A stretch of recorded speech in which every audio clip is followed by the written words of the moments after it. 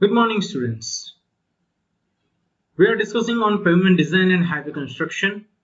We are learning the pavement material and its characterization, wherein in today's lecture, we will learn the characteristics of road aggregates and the most important topic, that is the aggregate gradation. So let's start the lecture with the first topic, that is the characteristics of road aggregates. So basically, for the road aggregates, we have this 5 characteristics, that is the strength, hardness, toughness, durability, and the shape of the aggregate. So let's discuss on the strength characteristics.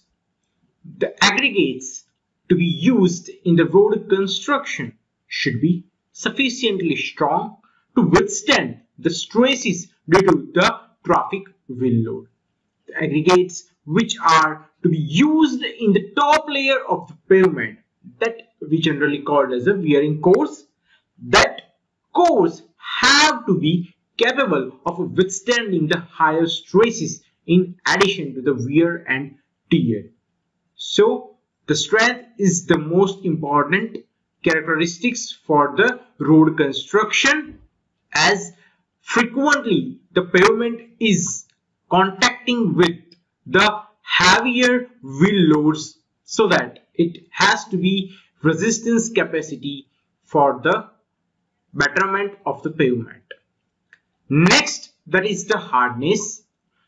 For the hardness, the aggregates that used in the surface cores are subjected to the constant rubbing or the abrasion due to moving traffic.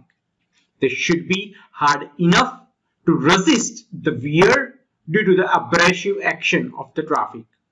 The abrasive action may be increased due to the presence of abrasive material such as sand between the tires of moving vehicle, and maybe the aggregates that exposed at the top surface. This action may be severe in the case of steel-tired vehicles also. The heavy wheel loads can also cause the deformation on some types of pavement, that resulting in relative movement of the aggregate and the rubbing of aggregates. The mutual rubbing of the aggregates is generally called as attrition, which also may cause a little wear in the aggregates.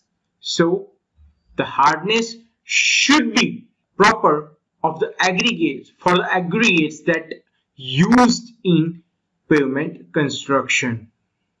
The next, that is the toughness. Okay, we'll start with what is toughness. The resistance to the impact, that is generally called as the toughness property, which is the another desirable property or the characteristics of aggregates. The aggregates in the pavement layers are also subjected to the impact due to the moving wheel load. The magnitude of impact would increase with the roughness of the road surface, speed of the vehicle, and some other vehicular characteristics. Now if we talk about the durability, the stone used in the pavement construction should be durable and it should resist the disintegration due to the action of the weather. The property of the aggregate to withstand the adverse action, that is generally called as the soundness property. The aggregates are subjected to the physical as well as the chemical action because of the rain and the groundwaters. Also due to the impurities that are in the groundwater, yes, and sometimes due to the atmosphere. Hence, it is desirable that the road aggregates should be sound enough to withstand the weathering action. The next property, that is the shape of aggregates. The shape of aggregates may be rounded, maybe cubical, maybe angular, or maybe it's flaky or elongated. So the shape of aggregates affect the characteristics that affect its functionality in the particular construction. The flaky and elongated particles will have the less strength and durability when compared to the cubical and angular and the rounded particles. Hence, too much flaky and too much elongated aggregates should be avoided as far as possible. The rounded aggregates may be preferred in the cement concrete mix due to low specific surface area and the better workability. However, the rounded aggregates are not much preferred in the granular base course or the waterbound macadam construction, and sometimes in bituminous construction also, as the stability due to the interlocking of rounded particles are very less. So in such type of construction, the angular particles are mostly preferred. The voids present in a compacted mix of coarse aggregates that depends on the shape of the aggregate. The highly angular, flaky and elongated aggregates have more voids in comparison with the rounded aggregates. So this was all about the characteristics of road aggregates. Sometimes we call as the desirable property of the road aggregates. So these 5 are the desirable properties: strength, hardness, toughness, durability, and the shape of the aggregates. Now let's talk on the aggregate gradation. Why the grading of aggregate is necessary, how we perform that, and what are the benefits of aggregates gradation. Okay, so let's talk on the next topic, that is the aggregate gradation or the grading of aggregate. The grading of aggregate is determined by the sieve analysis. The sieve analysis is the operation of dividing a sample of aggregate into the various fractions, each consisting of the particles of the same size. The sieve analysis is conducted to determine the particle size distribution in sample of aggregates, which generally called as the grading of aggregate or the gradation of the aggregates. We have few sieves that are determined as per the coarse aggregate and the fine aggregate as a fine aggregate. So if we talk about the coarse aggregates, we have 80 mm sieve, 40 mm, 20 mm, 10 mm, and at last 4.5 mm size sieve is considered as the coarse aggregate sieve. If we talk about how to grade the fine aggregates, so for that the sieves are 2.36 mm, 1.18 mm, 600 micron, 300 micron and 150 microns. So these are the sieves which define the fine aggregates. If all the particles of an aggregate are of uniform size, the compacted mass will contain more voids and it needs more quantity of lime aggregates and the cement paste also. So on the other hand, aggregate comprising particles of various sizes will give a mass of lesser voids. The particle size distribution of a mass of aggregate should be such that the smaller particles fill the voids between the larger particles, and such gradings are generally called as the very good grading condition. The good grading of the aggregate that produce dense concrete and it needs less quantity of fine aggregates as well as the cement paste. Hence, to produce such quality concrete, it is essential that the coarse and the fine aggregates are well graded. The good grading of aggregate provides higher strength, lower shrinkage, the greater durability, and the economy of the concrete. In the gradation, the size analysis. A sample of dry aggregates and dry aggregate of known weights is separated through the series of sieves with the progressively smaller openings.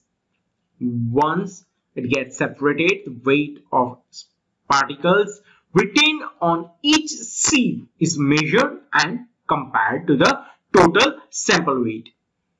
The particle size distribution is then expressed as the percentage that retained or passing by the weight of each sieve. The aggregate gradation influences almost every important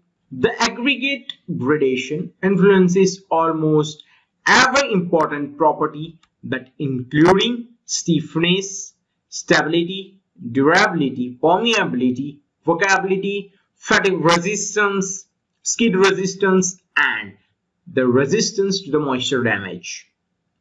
A widely used equation to describe a maximum density gradation for a given maximum aggregate size. It was developed by the Fuller and the Thomson in 1907. They gave an equation that P is equals to D by capital D raised to N into 100, which gives the percentage that finer than the aggregate's size that being considered for the construction.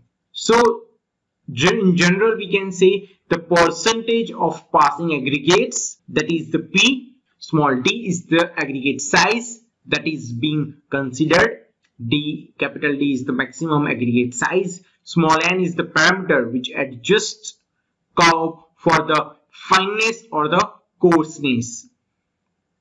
Fuller assumed the shape of aggregate as in a spherical particle. So that is the limitation of this equation, that is only applied for the spherical particle of aggregates, and the value of gradation index obtained for the spherical shape, that is the value of n, small n, that he has considered 0.5. So these two are the limitation of the Fuller's equation, that the shape is considered spherical and the value of small n, that is the value of gradation index, is 0.5. So with that, there are few gradation type that we will discuss, that is the uniformly graded aggregate. Such aggregates refers to a gradation that contains most of the particles in a very narrow size, and the curve that generally steep and only occupies the narrow size range that is specified.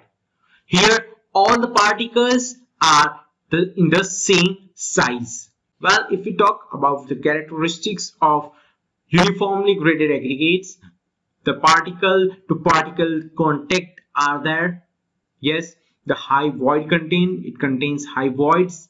It has a high stability if it gets confined. When it unconfined, it gives the low stability as it get dispersed, and it is very difficult to compact such type of graded aggregates. The next we have type of aggregate gradation, that is the open graded aggregates. It refers to a gradation that contains only a small percentage of aggregate particles in the small range.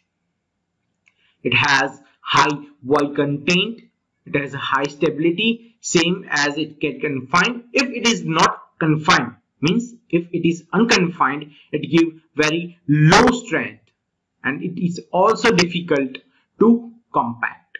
While talking about the dense graded aggregates, or sometimes we can call it as a well graded aggregate, it refers to the gradation that is having the maximum density and it contains optimum amount of aggregates from all the ranges.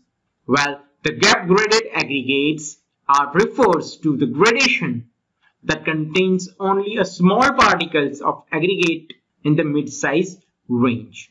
So these are the type of gradation and its formation when it gets constructed or when it gets compacted. Okay, so this was all about the aggregate gradation. With this, I am concluding today's lecture. Thank you so much, students, for your kind attention. I hope you understand the topic thoroughly. Thank you so much.